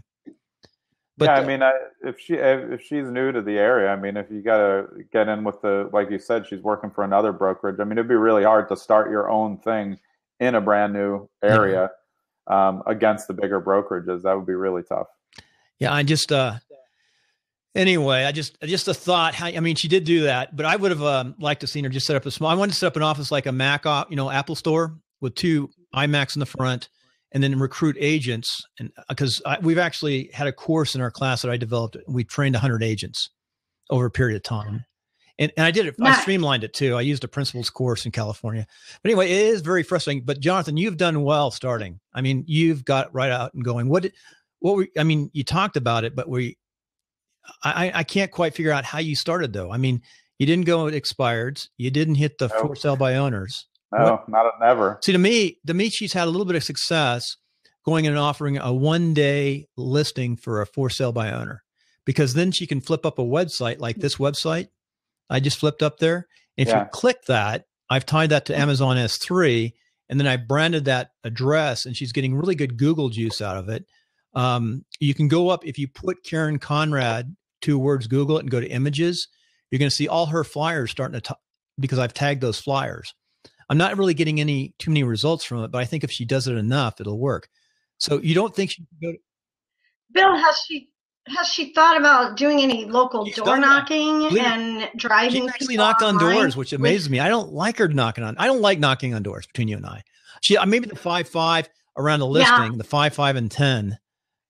But yeah, I mean, I'm good with the knocking around one of my listings, but I mean, I don't know. Any way to get out there. For me, you were talking about FSBOs. For me, like they already hate agents, so I don't want to convince them. They're always going to be thinking I'm doing something that I'm not doing. So, even when you call on a FSBO and you say, I really have someone who's interested, they get so many calls from other agents who are faking like they have someone interested. So they're always on the defensive. The reason they didn't hire an agent in the first place is because they didn't want to pay you. So what do you think is going to happen when you get into the transaction and you're at 6%, and then they want you to be at a lesser percentage? Like, it's just, it's just that I just feel like I can spend my time better. That's how I feel. So what's next? Next is expireds. I mean, like I said, I got lucky. I write a handwritten letter once in a while, but I go through the expireds and I look at homes I'd actually want to list. I don't just like scrape the bucket on ones that are in bad shape, because I know that's more work for me. So generally, I don't really get. I've done a couple expireds. They came to me through either postcard or a referral. And I do well with them. They both sold right away because you transform what they did before. But again, it's an uphill climb. And where I am, there's a company I know that robocalls them. So I don't want to be the 11th in line. So your personal farm and your geographical farm, do you work that concept? Yeah, I mean, through SmartZip, I work my geo farm a lot. The area, if I change it, then I have to rework that a little. But I think for me, it's really about vetting my database and combing it all the time instead of just putting stuff in it. I'm going in, I'm editing it, I'm updating the contacts that I've had, which reminds me when I need to contact somebody and what our last contact was. if you're not in tune with your system and your stuff just gets lost in your email, you have leads buried in there, return responses where they said they were interested that you didn't get to. So well, I'm going to try to manage her backside, help her on the backside on the systems. The email, just go ahead. Bill or Jonathan, either one of you, are you guys familiar with Nextdoor.com? I am. As well? What is Next? I'm Googling it right now. Next. It's like Patch, it's a local neighborhood site. I mean, we have one for my block, but for me, like I participate in a lot of Facebook groups and Nextdoor, but I never say I'm a realtor because I think there's parts people violate the terms of the service by, I don't want to trick someone into knowing anything. Like I'll just add value. If they're asking for inspectors, I'll post the names and I don't follow up with I'm a realtor. I figure the more I'm around, they'll be like, I know that guy, or I'll say I referred them to a client, but I don't, it's a little touchy in the forums because you really can't advertise. So, for me, it's a great place to just add value and be part of the community like you would out on the streets if somebody asks you a question. Yeah. So we've had some success where I've teamed up loan originators and realtors where one or the other is, in a neighborhood with Nextdoor.com, or they started the Nextdoor.com for their neighborhood, and that gave them a reason to door knock. So they weren't door knocking to specifically ask for business. However, we created flyers to let the community know about Nextdoor.com, and they door knocked telling them about the Nextdoor.com site, asking them to join, and then just at the bottom of the print piece showing Nextdoor.com, we had the realtor and loan originator co-branded. And that not only helped both the loan officer and the realtor, but it obviously also solidified their relationship a little bit stronger going out and doing that together. And I know 2 realtors that have gotten a couple of listings doing that without specifically asking. Yeah, I mean, it's like for me, I have I don't have a problem at all with the door knocking because Nextdoor will either send out mailers for you. Personally, I personally wouldn't put any information there, but it's how the person acts. Like if you're going to be aggressive about it, it's not going to go well. If it's just a kind of, we sponsored this and you hand it and nothing else, then I think you're just delivering goodwill. And, I mean, come on, we all get stuff at the supermarket. There's 3 advertisements in front of me. So it's advertising as long as you're not pushing it into somebody's face. It's how the world works. That's what we did it as, goodwill, to let the community know that the site exists and to get it up and running. And it is great to be the point person for the site because you're just helping neighbors. It's neighbors helping neighbors. So I think it's a great site. Yeah. Are you going to stick with SmartZip when you go to Curator? Yeah, I mean, I've got probably 5 months left on my contract at SmartZip, and because I love the product, I'm going to stick it out and see how it goes. I mean, I'm getting some pretty good results lately, but just like with anything, it's in my market, it's a very hot market. Most of the people who are going to sell, they already know agents or have referrals, so you're dealing with a very small percentage of potential options, but I market in a different way. I do social in a different way. So I'll stick with it, but I'm excited. My Curator site goes up at the end of February, and I'm really excited about that. It'll be an alternative new site, a lot more things that can be done off of it in terms of landing pages and things like that. So in February, into the month it goes up, how long a contract did you have to sign? Curator's 6 months, and then it's month to month after that. So you're locked in for 6 months. Just like a lot of things, I mean, even though I've argued 100 times with Zillow, the reason why they lock you in for X amount of time is because it doesn't work unless you stay on. Yeah. Nothing works unless you're at it for 6 months in terms of advertising. Yeah. Because, if you mail to a farm area and you send 2 postcards and you're like, oh, this doesn't work. I mean, the studies say you need 8. So we used to send literally we spend $5,000 a month, and probably 3,000 was on postcards. Yeah, I mean, I still look at every postcard I get. I look at print advertising like postcards as a supplement to my social now. or they work together to build my brand. Yeah. But I mean, personally, I like the way postcards look. So when they come in, I look at them all. I think I you really can do. Postcard you can direct to that website. You know, this is crazy, and QR codes are ancient. I'm thinking, I interviewed a guy about 10 sessions ago on Timelines who had QR codes, and he got me thinking a little bit differently about putting a little QR code in the bottom because of the smartphone. I know some people who do it. I know some people who use them. Well, you know, the smartphone has really ignited podcasts. Yeah, oh, yeah. And the smartphone is doing so much more. I got the big one here, which I love, but I got the simple QR code reader and started playing with it.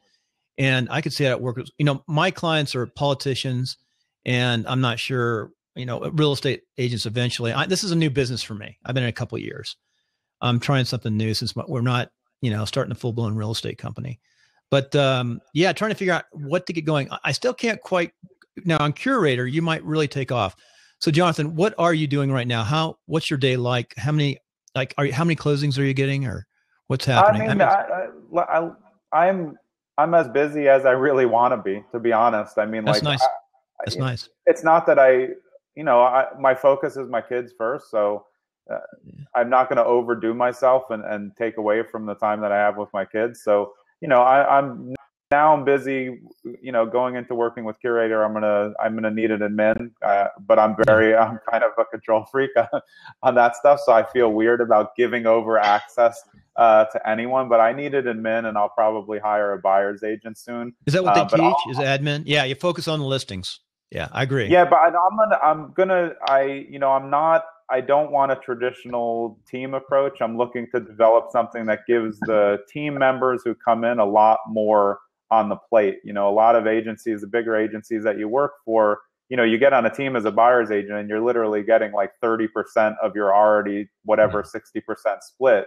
And it's just not worth it. Like, that's not interesting to me. I don't want to take, like, if I hire a buyer's agent, I don't want to take their leads. If they come up with a lead on their own that's not through one of my sources, like, they can have it. That's all their lead. I don't, you know, unless I'm doing marketing for them. So I'm trying to come up with kind of my own system that will really empower the people who are working with me and for me. So we really are a team instead of, you know, a top person and minions, which does happen sometimes. Well, you know, a buyer's agent, an assistant is all you need. And the buyer's agent, we're the broker, so we could go like 50% among the teams, but we'd set teams up with buyer's agents. So the one agent would just focus at the listing. Because listing is so much work just to get that listing. Yeah. And I mean, it's a different focus in the databases. You know, you're either in Zillow for my buyer leads, or you're looking through SmartZip and combing through all of our other things, you know, which will be coming from Curator to look through for the listings. So I just want to be prepared. I mean, I feel like I'm a systems guy, so I'm trying to be ready for everything. But everyone in real estate knows when it comes, it doesn't stop. Hey, one last question, we'll get off. Yeah. You can never be ready for everything. A couple last questions. We'll definitely, you know, there's some other shows you might want to. We've got a new art show. It's going to eventually pop up here from Laguna Beach, and you might want to come up on that show. Yeah, I have Timelines. Alicia, it's Alicia, right? Alicia, you can do a timeline one of these days with me. All I'd ask is consider getting an ATR 2100 and playing with it. It's $50. That's all you need. An ATR 2100. I don't know where mine is. I got one out here for here it is. My field stuff. This mic right here. It's USB, plugs right into your computer. What kind of computer do you have, Jonathan? I've got a big Mac on the desk. Oh yeah, you got the iMac. You know, I just got my wife to go to a MacBook Pro. Yeah. 13.5, and she loves it now. And she's like, "Oh man!" And most agents don't have MacBooks; they use PCs. And I haven't touched a PC in like 25 years. This is $32. This is $50. I hate them. You can upgrade to the next one on this, which has the same guts, a little more durable, a little cooler looking for $80.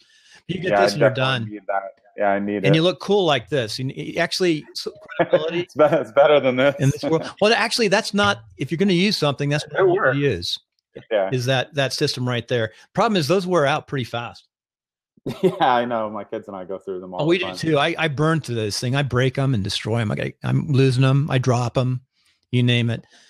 So anyway, I want to find out how you do in Curator. My last question is, what was the sales pitch from Curator? What made you go over to it? What did they do?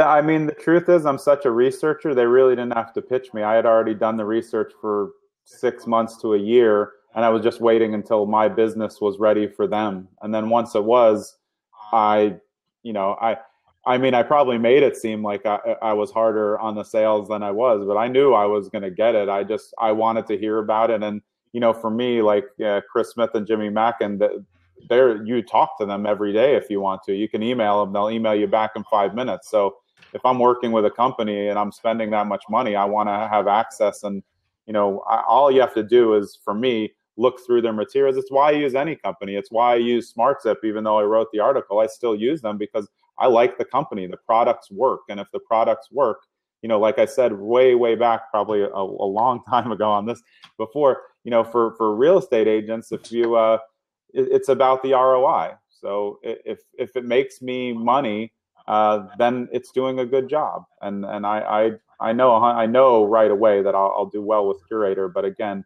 it's them providing me back end and a lot of technical help, but I still have to go do it in the field.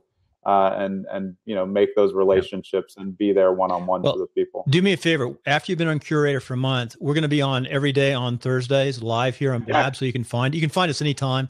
You can find me real easy because you'll get the email with the timelines interview, and I'm helping Jonathan with feed. Jonathan is a bunch of coders and programmers. And they know nothing about sales per se. I've watched Jonathan evolve over the last few years. And building what they call they're building their SaaS, software as a service products.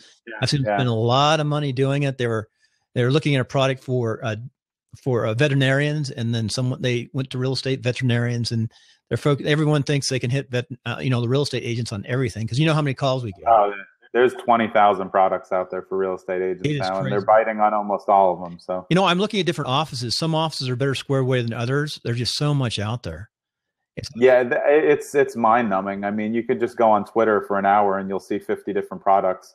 But the thing for me is that's why I use a source like Inman News. Like they know everything and they'll have a review for everything. And, I read up just as I would on anything else to make sure that I can see the recommendations out there and double check it with colleagues and see if they've used it to make sure that if I'm going to spend, I'm at least, hedging my bets towards something that's going to work for me personally. On this on.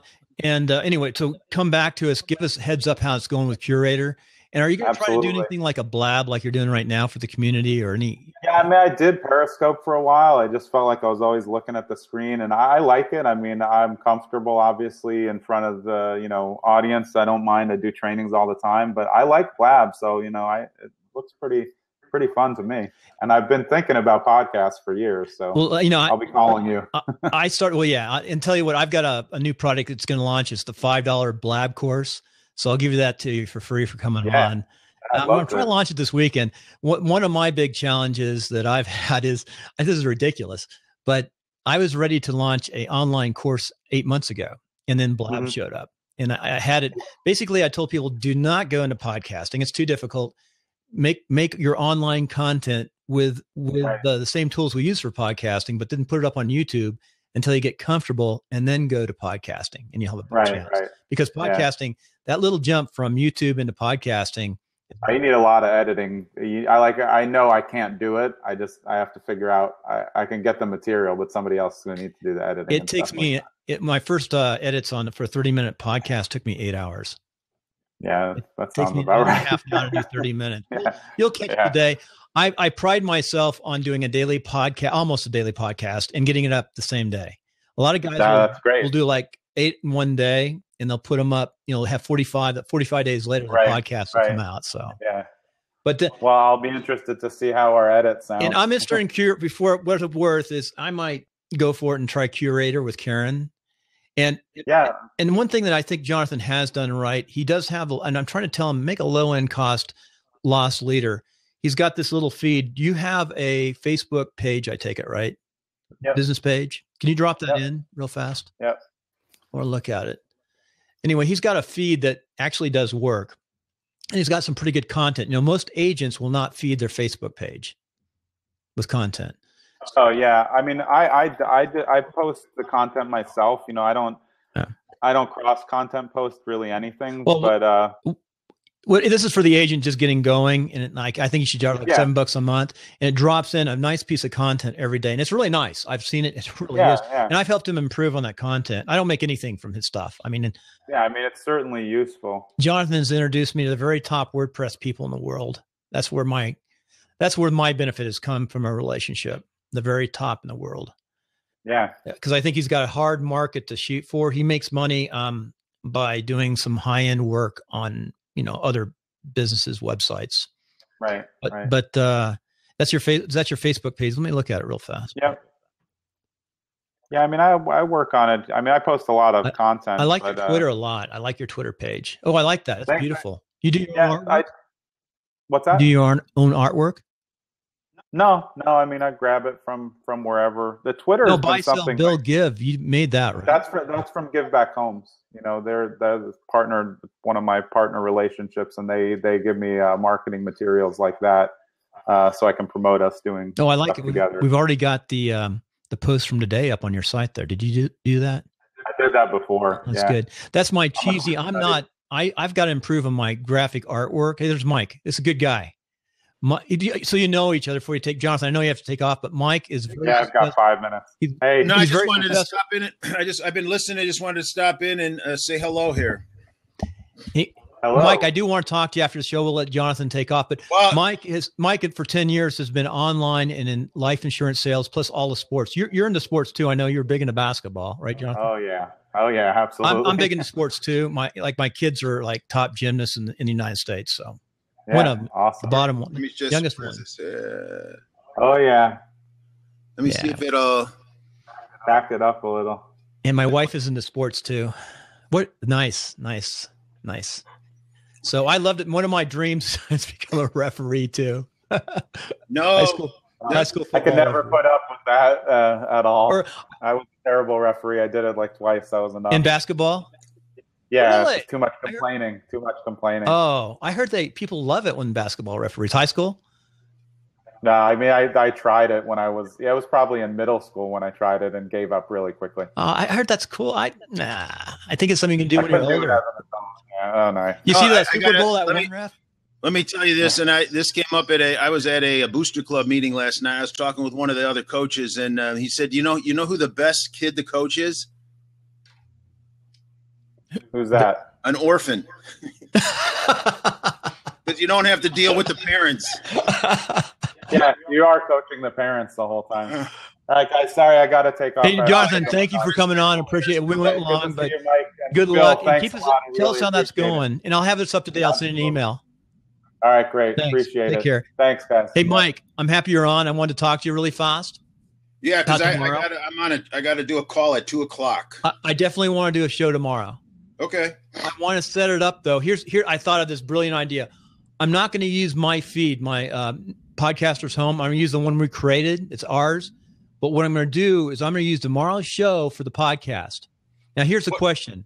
What time though? I think I need to do it at the normal time, even though I think the better time to do it is if I do it at 12 your time, that's 9 my time. But I think the best time to do it is actually 3 your time. Yeah, no, which I couldn't do tomorrow. So 2 to 3. But I said for tomorrow, so we have at least something consistent. Yeah. Let's do it at 9 and 12. But I know, but just looking at the numbers and playing and looking at this, it looks like the best time is between 2 and 3 East Coast time. Okay. The best possible time to do a business type blab. And what we want to do our swing on, I think we've got a terrible name, but we're going to stick with it right now. But I think what we want to stick with is the idea is we want to prevent people from getting scammed, but we want to show people how they can do business and work and what really does work. That was an excellent interview today. He's doing Curator, which is super expensive. He's going to be spending like $24,000, I think, I'm guessing maybe, I don't know how much, 12,000, 15,000, 16,000, 20,000, I don't know, for 6 months. I agree with you. I think we can kind of make people, I don't want it to be a Debbie Downer type of program. No, we don't want that down. I don't want to mention names. I don't want to mention names. I don't want to mention companies, and I don't want to bash anybody. It's. I think we need to get some kind of consumer reports, and I think if there's really something bad, I agree. Right now, we're not going to mention any names because we don't get sued. Now, if somebody wants to come on and tell their personal story, that's different. And say we're not backing this up. We're not mentioning names. Yeah. You can mention names. It's up to you. What's the disclaimer? The views of the views of our followers are not the views of the show Weekly Scam. Yeah. Here's what I think I'm going to do. I'm going to set up 2 blabs. I'm going to set up one blab like at 8:45 my time, 15 minutes, and come up and say, hey, I just want to say we're changing something. We have another blab today, and it'll be our blab at 9. Because I do this every day. I want to make sure people know that I'm there. So and 2, just one more minute here, and I sent the message in there. Do you see when you tweet out, you can put in a message and you can send the link. Let me tweet. And it was only letting me tweet out once. I was trying to tweet out the new titles, so I think you get 1 tweet per blab. I don't know. I've been tweeting, I think. Let me try. Was it all out of the same account? I just did. No, it didn't tweet. You're right. It only tweeted once. That's good. Yeah. And then I'm thinking, well, if you were the host, so maybe. No, I just tweeted it out. Let me make you the host real fast. See what happens. So you might. Let me let you tweet and see what happens. I just made you the host. Okay, let's see. Let me go in there. I'm going to tweet. Hey, you and I are learning so much with this platform. Well, I just saw this today. Hey, I'm going to have my goal is by Sunday night is to have the $5 blab course out. I think I'm going to just call it the $5 blab course. All right, let's see. Hey, the other thing too I'm doing, I'm starting my own. Not seen it. There it goes. There it is. Okay, so what we learned here is as a viewer, you can only tweet out once. As a host, you can tweet out as much as you want. Yeah, let me give you some. You look really sad with just one. We got to get you at least 200.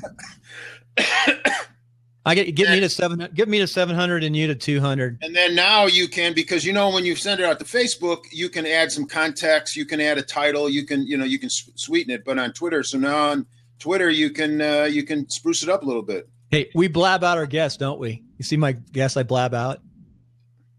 I try to get as much as I can from them. Thank you. I really appreciate Jonathan. It's really nice to see his background doing in real estate. Uh-huh. It gives you hope that it can be done. I should probably go get my license here. I'm licensed just like 20 minutes up the road in California as a broker. But I get in the high mountains, So all right, so tomorrow at noon, which is fine. Because come on 2 minutes early. I'm going to have 2 feeds. I want to come on this feed and then the next feed. And I'd like to try to keep it to 30 minutes. The podcast has to stay 25 minutes. Oh, well, I'm saying, all right, so at least 30 minutes. I think we should blab for at least 35 minutes afterward. 1 hour. An hour? Okay. I think we should blab afterwards. I was going to say it depends on, if we got a good audience, have at it. But if we can hang up if we don't have an audience, but I started changing the names. Also, I need to change the name back. Remind me to change the name back. Get me up to 700 real fast. Stop While you're doing that, I'm going to change the name back so I don't. I got to find out. Some people can hold that thing and it just moves on lightning speed, and I've not found out what that was. Let's see if I'm going to try it on you. I've never tried that before. Because I have to keep clicking. If I just hold it, it goes like 2 or 3 and then stops. But I've seen people where that thing is just. Yeah, we need to figure out how to do that. I'm hitting it really fast now. All right, I got to jump over because I got to go on a Google Hangout and I got to make sure everything's working. Okay, thanks, Mike. All right, I'll talk to you tomorrow. Bye. Well, folks, that's another day of this is the timelinesofsuccess.com. And also you can go over to mail-right.com. That's Jonathan's show. And this was the Mail Right Real Estate Show, which I hope we eventually get it just the Real Estate Agent Show or something like that. So let me change the topic back to where we were as I close out here. And we want to thank everybody for this long blab, we really learned a lot. So we're back to the original title. Did it come back? No, I screwed up there. Got to go to topic, space and paste. You got to put a space in there, I think. Let me try it without the space, see what happens. It worked. So there we are. We're all done, and we thank everybody for tuning in. We've got our secret person out there checking in, and Mike, you're still up, I see. So aloha.